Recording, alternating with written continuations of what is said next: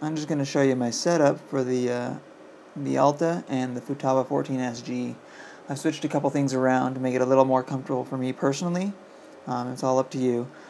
You can notice that instead of having the position, height, and manual switch, the mode switches, on this switch here, which is SE, I've moved it to SB. It's a little more comfortable for me. And with the Alta firmware update, the disarm switch now only needs a 2-position switch, and so I put it on the spring-loaded switch so that it's only possible to disarm when it's pressed, and then let go, it's impossible to disarm. Let's take you through a quick rundown of how to switch the buttons. So double tap the link button, and now we're going to go down here to functions.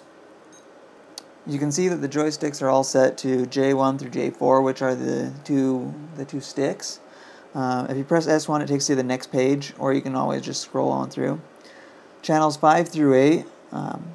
So channel 5 is the gear, which is SB, and so I've switched it to SB because the gear is what controls the mode positions. So position, height, and manual. And so you guys can figure out what channel you want that to be, so go ahead and just scroll over here. Say you want to move it back to SE.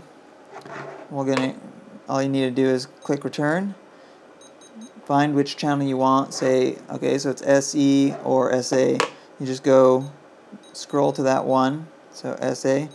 Now we're here on SA.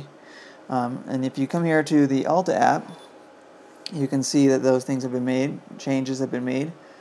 If you go to configurations, radio, mode is switch 5.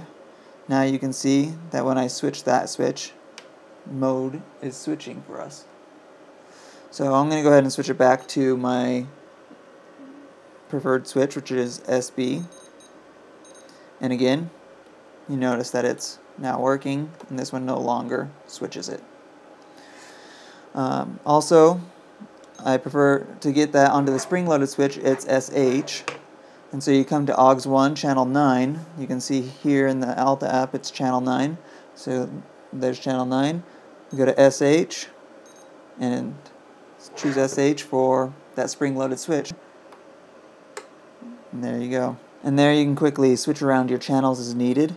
You also may need to reverse the channel for the disarm. You can come here, double-click the link button again, go here to reverses, go to channel 9.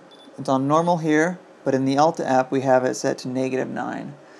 It's possible to reverse the channels in the controller or in the Alta app. Just remember you need to have the jumper configurator removed to be able to reverse the channels in the Alta.